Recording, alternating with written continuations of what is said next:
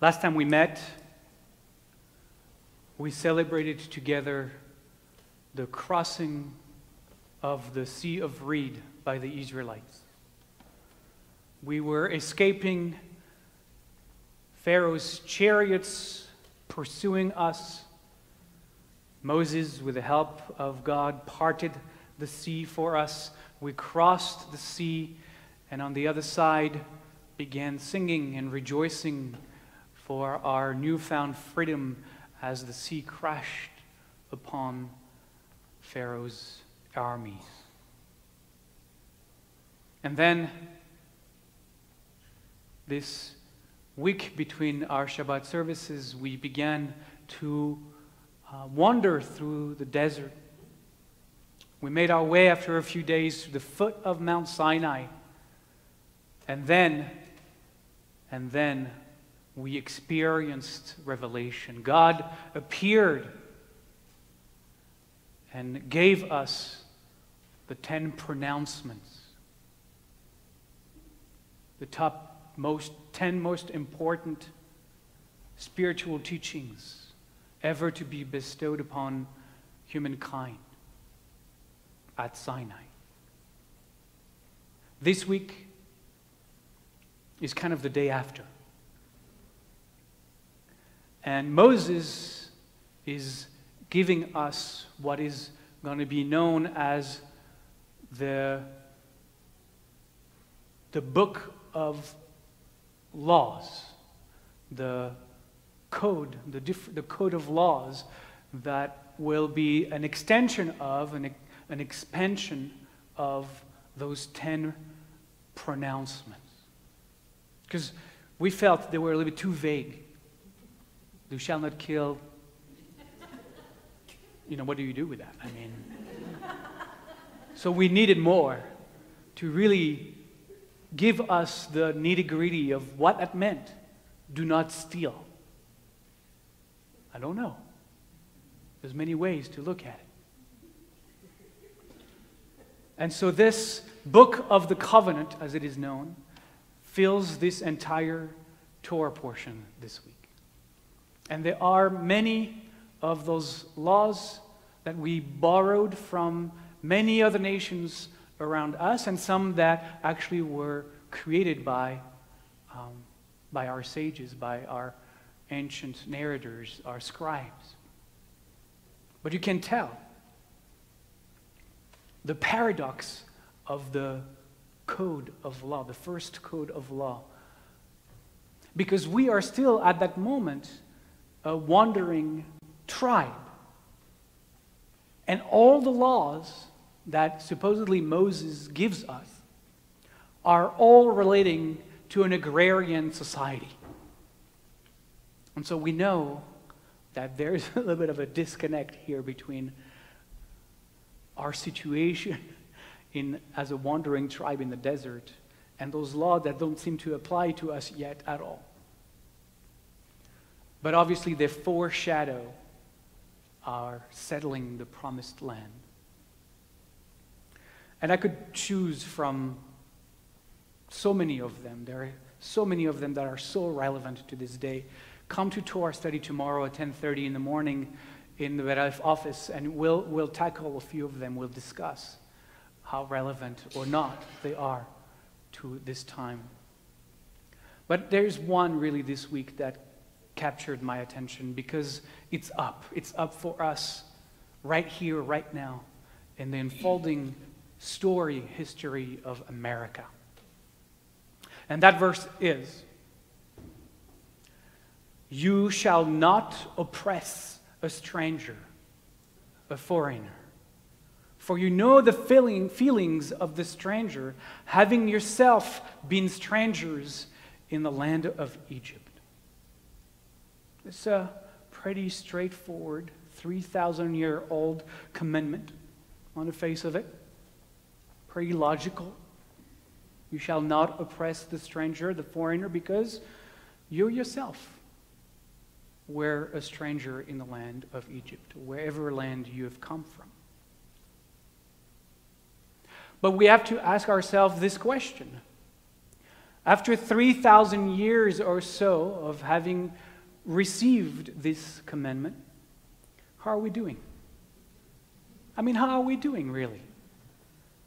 I mean, as humanity, we've had 3,000 years to wrestle with this one. How are we doing? And also, it is also addressed to us individually. How are you doing with this one? How are you doing with treating the other, the strange, the different, the stranger? How are we doing? Honestly, how are you doing in your life every day?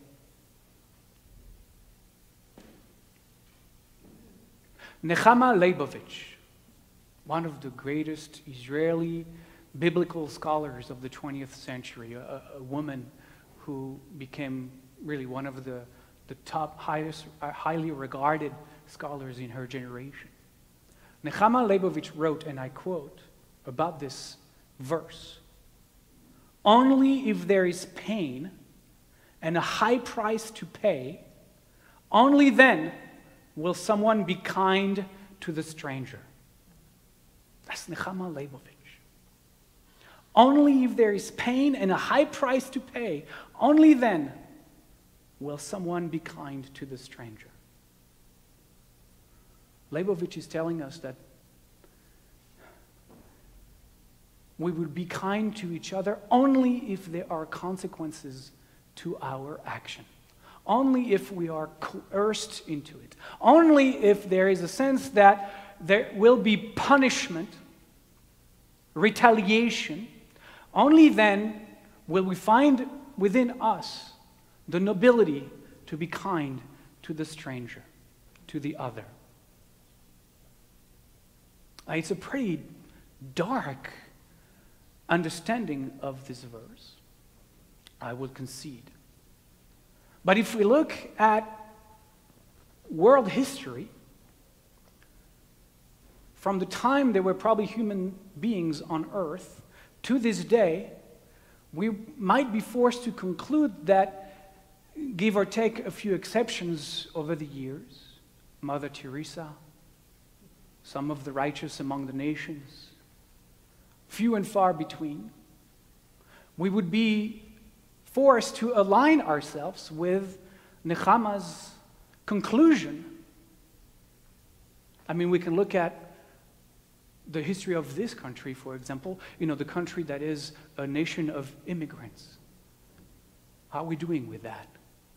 Right? If the verse is correct, that we shall treat each other better because of our own experience, then all of us as immigrants should be aware and mindful of the next wave of immigrant and the next wave of immigrant and treat them the way we would have loved ourselves to be treated, first of all, when we came here. But in each generation, with each wave of immigration, those immigrants were denigrated, were mistreated. If we take a look at the history of the Jewish people, when there were no consequences throughout our history, let's say under Christendom, we were persecuted, we were hunted, we were murdered, and 70 years ago we even were exterminated. All that under the rule of the religion of love. If there are no consequences, as there were no consequences under Nazi Germany rule, then we will hunt the Jews wherever we find them. Look at what's going on in our nation. Those captains of industry, of big pharma, big agro-business, big oil, if there are no consequences to their actions, they will continue to pollute and destroy this planet of ours. And they do, because there are no consequences. They have bought anyone who might legislate or stand in their way. our banks, our financial institutions, who almost bankrupt the global economy just 10 years ago, are at it again right now. Why? Was there any retribution, any punishment, any consequence of the disaster they brought upon all of us? Instead, rather, their bonuses grew bigger. If there are no consequences to anything, then as human beings, Nechama Leibovich may be right. We do not have it in us to be kind to others, to be kind to our environment, to be kind to other life forms. Recently, the Me Too movement, the Black Lives Matter movement have highlighted, brought into the light, the fact that abuse and violence towards the other, be it African American people, women, and other minorities, has gone on and keeps going on in our nation, in our neighborhoods, in our offices, in our workplaces, in our religious centers, our meditation retreats. Still unabated, because to this day, frankly, we haven't seen really what the consequences would be or where the punishment could be. So perhaps, as human beings, we are doomed. Nechama Leibovich may have been right. There is really no hope for us. Rashi would take offense to Nechama Leibovich's conclusions. Rashi was the other French rabbi who lived in the 11th century, who wrote, and I quote, "Only the wise connects to the past and will not oppress the stranger."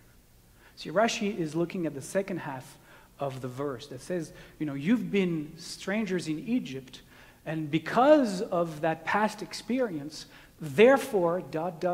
you will therefore not oppress the strangers in your midst. Rashi concedes that the unwise may be those that Nechama Leibovich is referring to in her statement, even though she lived about 1,000 years after him. But the wise, the one who learns from the past, the one for whom his own life experience or the life experience of the generations that preceded him or her, the one who keep the memory of that oppression alive, will not, in fact, act in this kind of way, will be kind to strangers. Now, I don't mean to look at every other nation in the world. Let's take a look at our nation. Let's take a look at the Jewish nation. I would venture to say, and I might get stoned for that the Jewish nation over the 3,000 years of its existence might have been the one people most oppressed over time, over those 3,000 years. Almost in every generation, we suffered from violence, we suffered from hatred, we faced a pretty dismal history, which is one of the first things that I ask people who want to convert to Judaism. Have you ever looked at our history? Why would you want to join this group? Anyway, that's a matter for another time. But take just the last 140, 150 years. Jews in the late 1800s escaped Eastern Europe because of massive pogroms that were happening there. And many of them went to the land of Israel. Many of them came here. But many of them went to the land of Israel. A couple of decades later, the Zionist movement is born out of Europe. Theodor Herzl's vision, watching Captain Dreyfus being stripped of his of his rank, accused of being a spy to others, his sword broken in front of everybody, and the masses of French people shouting, "Death to the Jews."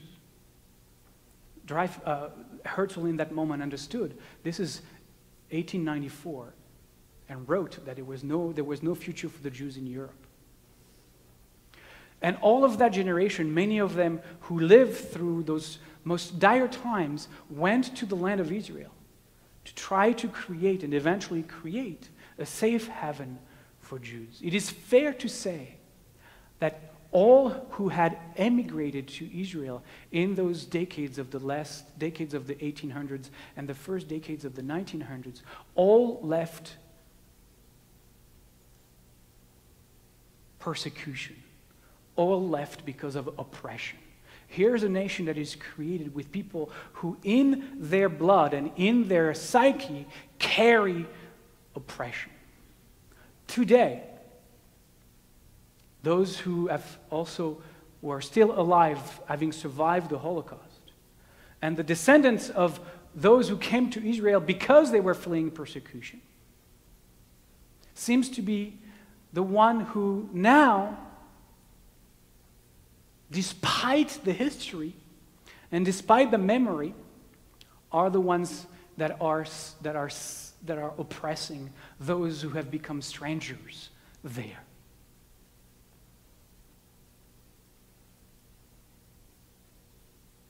Maybe Rashi is wrong then.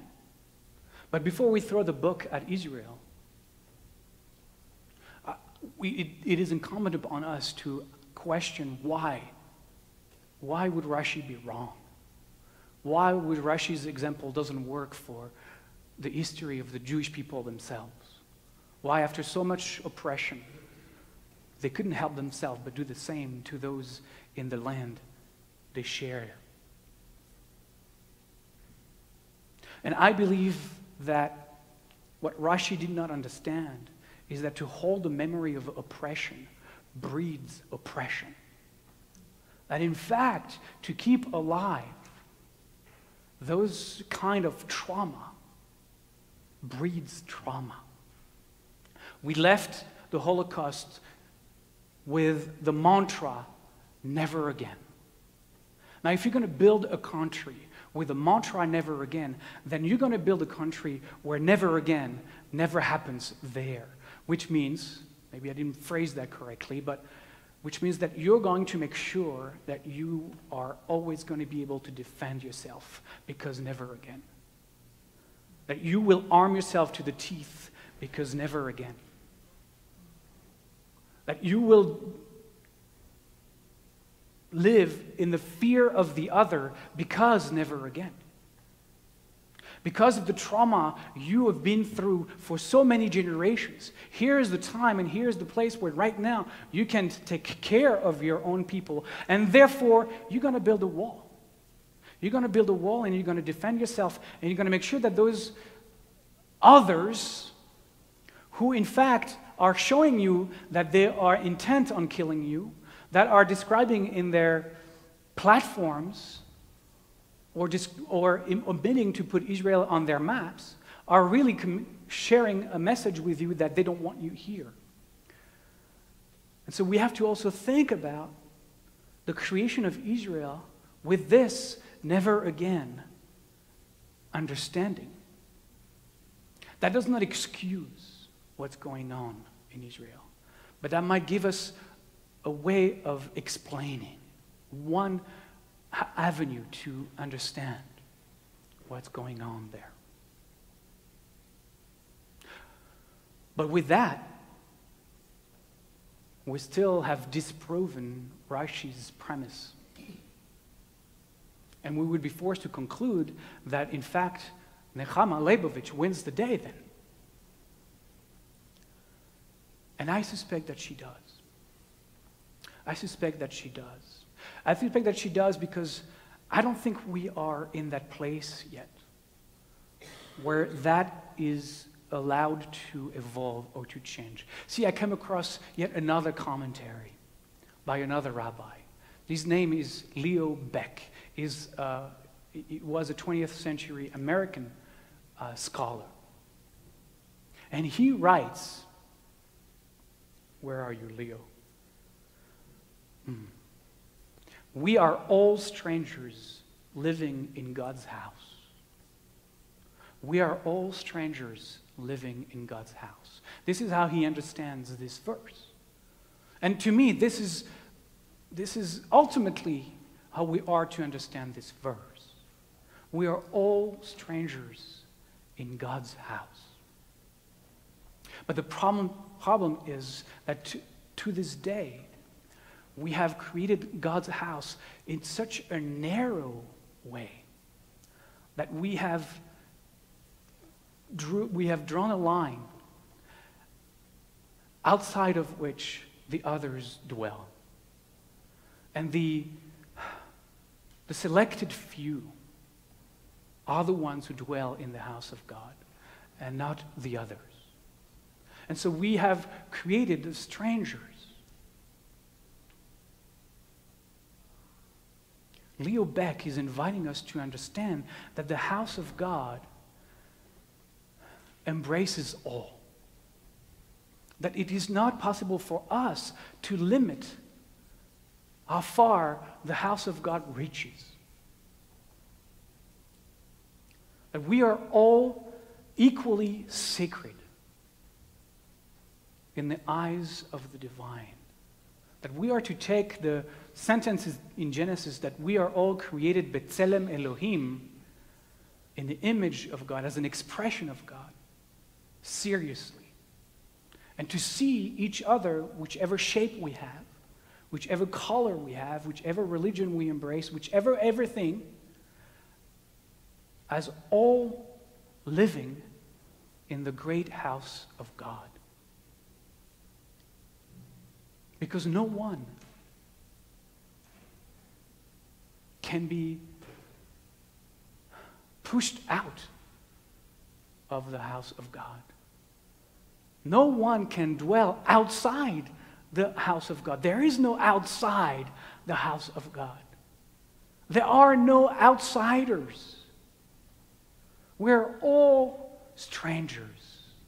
We are all immigrants. But that idea, that understanding, will require an evolution of consciousness that unfortunately, until further notice, we haven't reached yet. At least not en masse.